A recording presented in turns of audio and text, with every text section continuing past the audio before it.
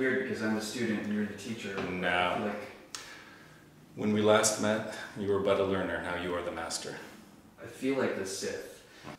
So we're in the 8 Theater, which is a new comedy-based theater, which I have founded myself, Chris Cornelia, and Alyssa Ford, who is a brilliant actress, and Brooke Topman, who is a sketch comedian.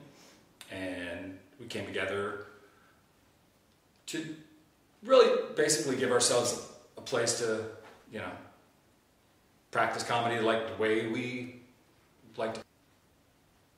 It's about your personal comedic voice coming out through this art or stand-up or, you know, writing sketch or anything else, you know, like in the very beginning of improv class, I'm trying to get people to speak their opinions, to talk about things that they personally care about through the voice of their character.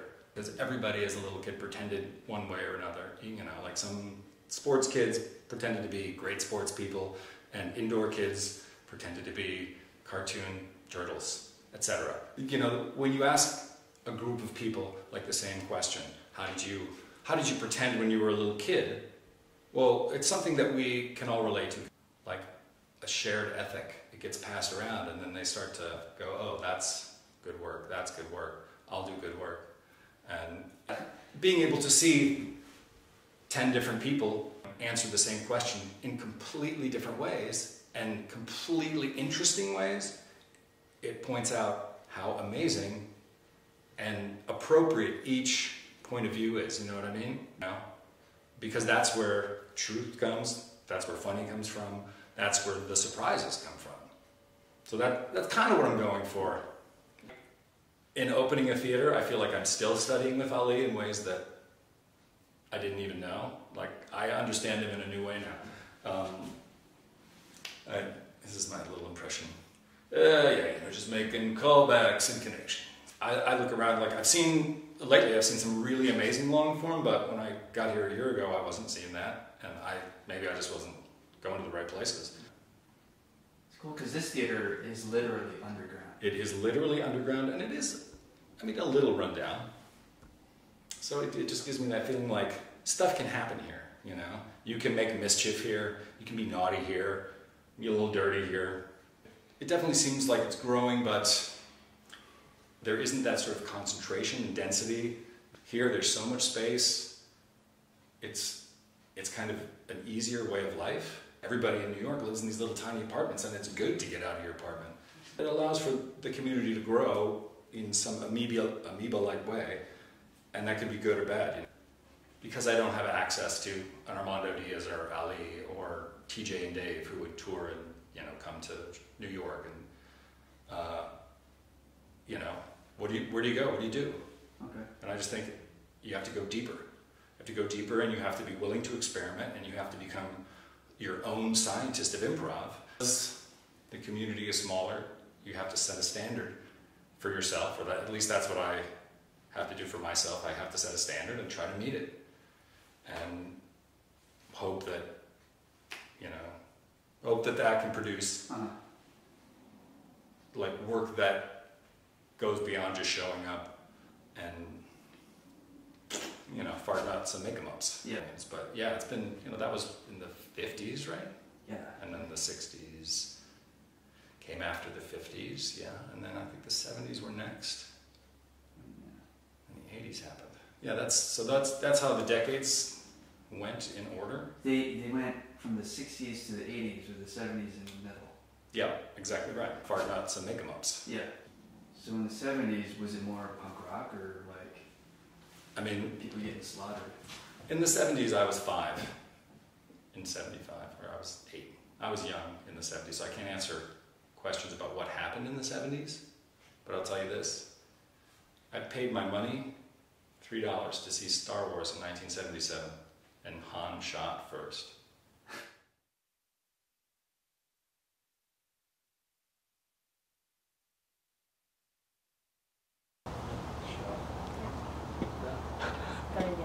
How do I look? Natural? Good. Or beautiful.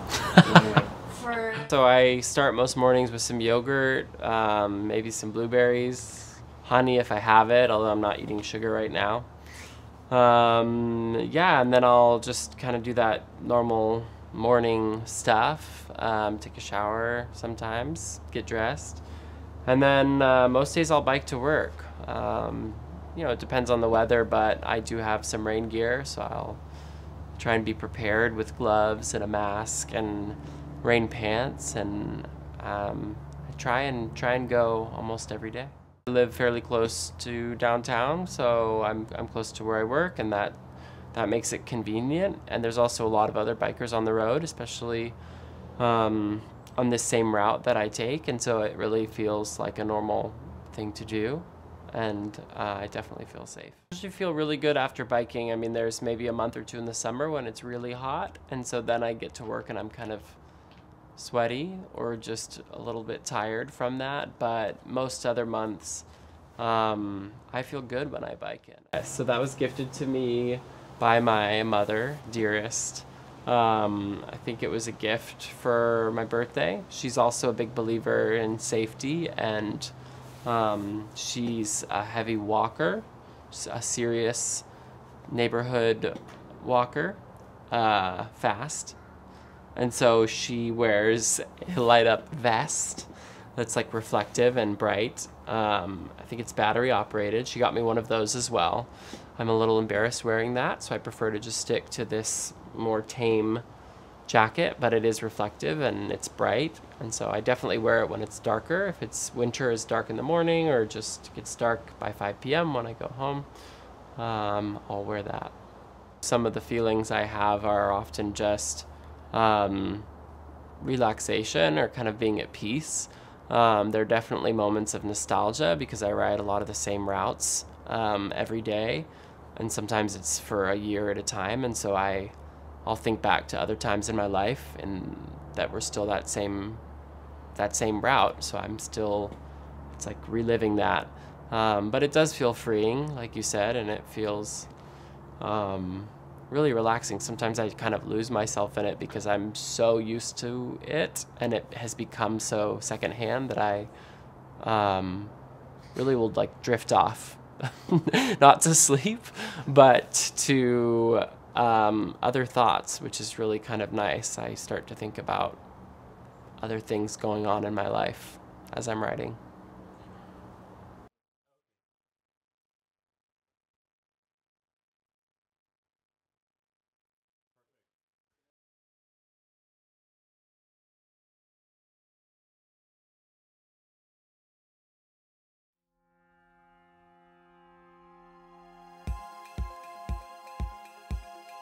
So I make little printable heroes that people can download and print at home and then cut out and use for their tabletop games. And yeah. It can be really any game. I mean, think a board game that maybe is a little bit more involved, where you actually have figures or representations of your characters or the monsters you're fighting, or you're fighting monsters. Period. That's kind of maybe a change from typical Monopoly board games you might be playing.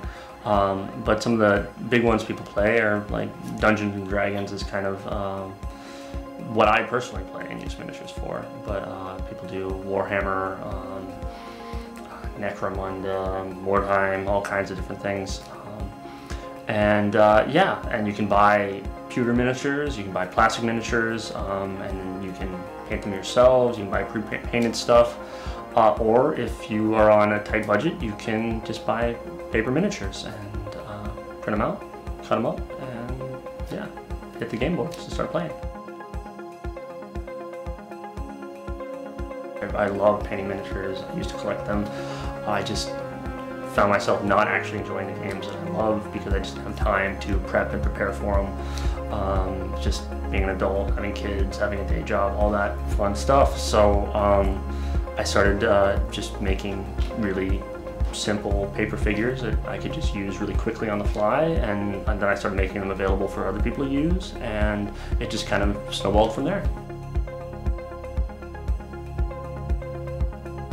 But yeah, it's kind of been an ongoing thing as I've kind of gotten into it and started to just learn more and just trying to keep myself from getting bored. It's just something that has kind of grown and gotten more and more complex as I go. But part of it is I wanted to make a real valid alternative to the metal and pewter miniatures that you get that tend to be really expensive, and they look amazing. Some of the stuff that like Games Workshop is coming out with, or there's a whole bunch of other different companies. But so yeah, I was just trying to make something that really helped people's games when they're playing. They kind of want to have things that look good and kind of fit the stories, especially for games like D&D or Pathfinder, any kind of role-playing tabletop game where you're telling and kind of crafting this communal story. It really helps if the supporting art and accessories you're using really further that and kind of just help players' imagination, help them tell their stories. And that was really important for me kind of from the start, was just try to do something that was accessible and help people tell their stories. I've been drawing forever, and I was really this hobby kind of came to me because it was something that I found myself working too much on day jobs and really wanted to get back into just like, what is it that I really enjoy? And the answer to that is like, what did I enjoy when I was a 12-year-old kid? And the biggest part of that was just making things for people to then use and play and tell their stories. I mean, I really see this as kind of a golden age for this kind of thing, as D&D is really getting big, and it's kind of this renaissance of games in general, board games, non-computer games. And so we're seeing a lot of really incredible paper miniature artists coming out and doing some amazing work, and I'm kind of riding that wave and being a part of it. And I'd love to just keep doing it, ideally eventually full-time, where I can just be waking up at 8 a.m., make a cup of coffee, and just go to work making these things. Yeah, that's always, I think, going to be riding the line with the cost effectiveness of technology, just like how, because the kind of the niche that I'm fitting in and I'm able to take advantage of as just one person making these is that they're incredibly affordable for people. And once you start adding on technology, it starts becoming expensive. And so until that becomes cheaper and more accessible for people, I don't really see myself taking advantage of it too much. Although if ever 3D printers start really becoming affordable and everyone starts using them, then it would really make sense to expand into doing 3D characters that you could print out instead of just paper ones. What is happening in the present currently is people have a lot of tabletop simulators where it's either on the computer or a tablet, mobile device. You can simulate a 2D tabletop, and there are already people that are using my art, and instead of printing it out of their home printer, they're plugging it into these virtual tabletops and playing their games that way. In the future, really depending again on how technology goes and how affordable it goes, there's augmented reality is definitely a big thing, and I foresee in the future people are going to be playing like Games Workshop games, with 3D goggles on, just looking at a bare table, and in that arena, I could see again, if technology is cheap enough, there's a space for just art being plugged in, kind of on a sprite based. There are way too many of them. Vasculus, I think I've been really excited about doing a Vasculus. I've sketched that one forever. There's some other ones. Bullet, I think, would be a fantastic one. It's this weird land shark-like creature that bursts from the ground, and it has a fin that you'll see in the earth, and it bursts through and just mauls people. It's a D&D kind of traditional one that's kind of a classic, and I think you can do a really dynamic pose. Yeah, most challenging, man. So one of the things that happens a lot is I'll do the initial front view or something where I'm drawing these, and then you always have to do the back view because people are printing these out in front and backs, and then I get myself in trouble that way all the time, where you come up with some grand idea and then you realize you gotta draw this butt. I draw a lot of butts. It's kind of weird, on a Saturday night, ask me what I'm doing, and it's like, I got a lot of butts to draw. Orc butts, goblin butts, human butts occasionally, demon butts, lots of demon butts.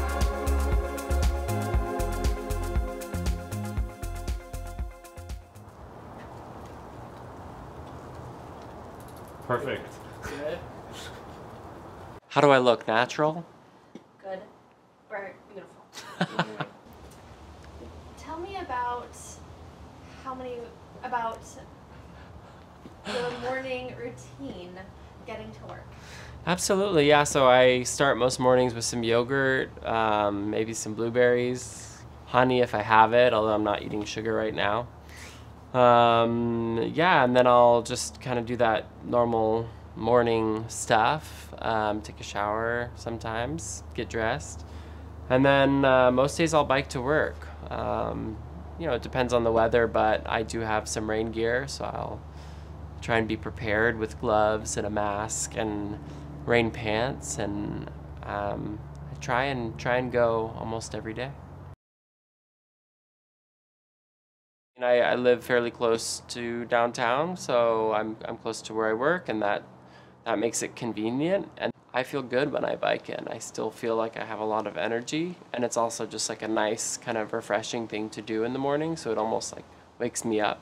And there's maybe a month or two in the summer when it's really hot, and so then I get to work and I'm kind of sweaty. That versus maybe taking the bus or the streetcar sometimes can be a little bit stressful. So biking is like carefree. You avoid all the traffic. There are definitely moments of nostalgia because I ride a lot of the same routes every day. I think sometimes I kind of lose myself in it because I'm so used to it, and it has become so secondhand that I really will like drift off, not to sleep, but to other thoughts, which is really kind of nice. I start to think about other things going on in my life as I'm riding.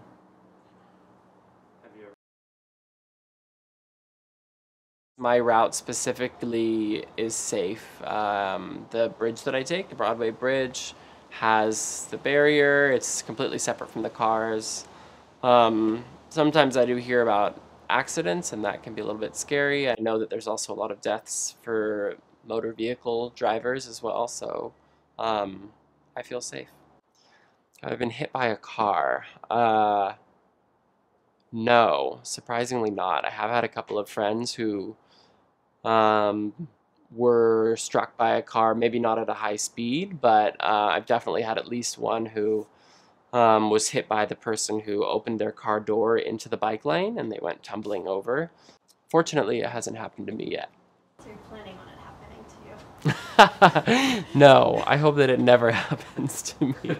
Have you ever had any close calls? The answer would be yes. I've definitely had some close calls. There's been a few accidents. I chose to ride in the ice. The weather last winter was really bad, and there was black ice on the road that I didn't see coming, and so I took a spill and maybe bruised my knee, but I've never had anything really that serious. I wear my helmet. I wear protective gear. Tell us about your new jacket. How long have you had that? Yes, so that was gifted to me by my mother, Dearest. I think it was a gift for my birthday. She's also a big believer in safety. She's a heavy walker, a serious neighborhood walker, fast. And so she wears a light-up vest that's like reflective and bright. I think it's battery operated. She got me one of those as well. I'm a little embarrassed wearing that, so I prefer to just stick to this more tame jacket, but it is reflective and it's bright, and so I definitely wear it when it's darker. If it's winter, it's dark in the morning, or just gets dark by 5 p.m. when I go home, I'll wear that. Pedalpalooza is probably one of my favorite events of the year.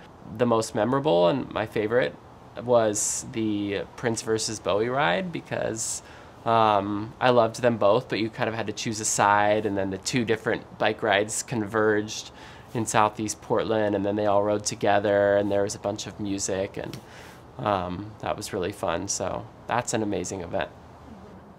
Can you tell us about your training and the bike race you did last summer, and the purpose of it, and how you felt afterwards? Yeah. Experience. Yeah, a little bit about the bike race. So I did the race called Reach the Beach. I don't know yeah, I guess it was a race, but it felt more of just kind of a fun event. It was to benefit the American Lung Association. You got to decide where you wanted to start, whether it was in Portland or at some point on your way to the beach, and I wasn't ready to ride 100 miles from Portland, so a couple family members and I started in, I think it was in Newburgh.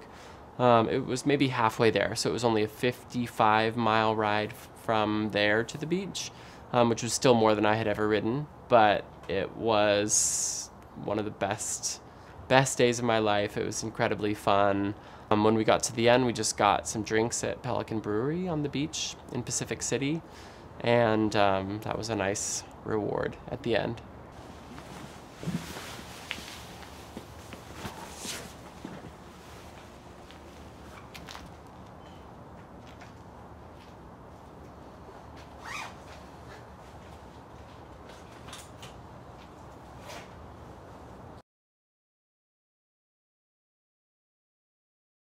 So I start most mornings with some yogurt. Most days I'll bike to work. You know, it depends on the weather, but I try and go almost every day. Biking is like carefree. You avoid all the traffic. My route specifically is safe. Sometimes I do hear about accidents, and that can be a little bit scary. I know that a cyclist was killed on the Burnside Bridge, and that's definitely scary to hear about that, but I know that there's also a lot of deaths for motor vehicle drivers as well, so I feel safe. So that was gifted to me by my mother, Dearest. She's a heavy walker, a serious neighborhood walker, fast. And so she wears a light-up vest that's like reflective and bright. I think it's battery operated. She got me one of those as well. I'm a little embarrassed wearing that, so I prefer to just stick to this more tame jacket, but it is reflective and it's bright. I did ride my bike to Pickathon. That was a really fun event. I mean, they mentioned that you could ride your bike out there, and it was definitely quite a distance, and so I wasn't sure. I mean, at that point, I think it was before any sort of training for any, like, reach the beach, and so I hadn't ever gone more than maybe like 20 miles or something. And it was in Happy Valley. I think total maybe 50 miles. I don't remember how far it was, but it was definitely a good workout, and you ride way out into this rural area, which was really cool, like kind of out into the forest. I think it was on somebody's private property, actually, but it just felt like you were out in the middle of nowhere, and that was a really fun festival. But it does feel freeing, and it feels really relaxing. Sometimes I kind of lose myself in it because I'm so used to it, and it has become so secondhand that I really will like drift off, not to sleep, but to other thoughts, which is really kind of nice. I start to think about other things going on in my life as I'm writing.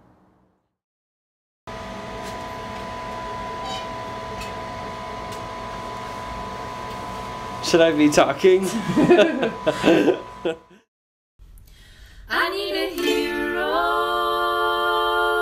I'm holding on for a hero till the end of the night. And she's gotta be strong, and she's gotta be brave, and she's gotta be larger than life. I need a hero.